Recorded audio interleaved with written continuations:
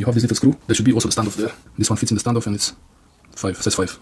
It's a size 5. This is the screw for the NVMe. Don't lose this. But if you did lose this, then you can't find it. I have links in the description about you can buy these kits usually on Amazon. Size 5 socket. So that's the standoff. It's a hex. It's a hex bit.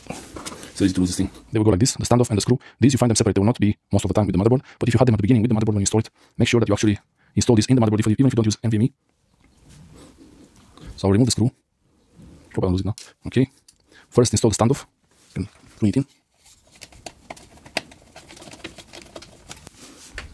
Use the socket.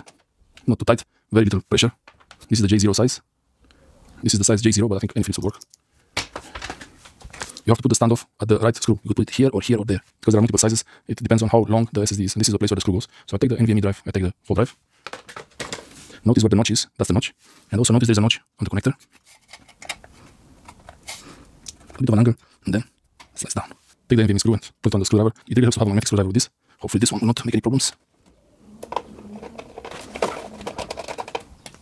That's all.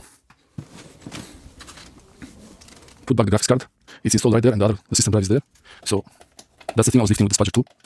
You want to press this, and then get the till it clicks. There should be a click. Get the screws back in.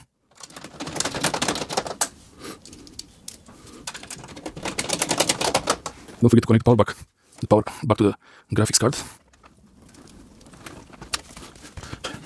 Power connector inserted all the way, so it's all good.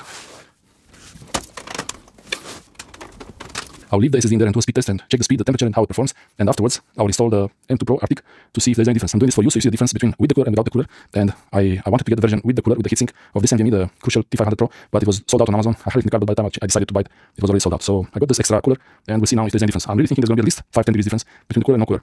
The hardest thing for the NVMe is to do large file transfers with that high speed for a long time. If it's many small files, it doesn't have a problem even without the cooler. But when you're transferring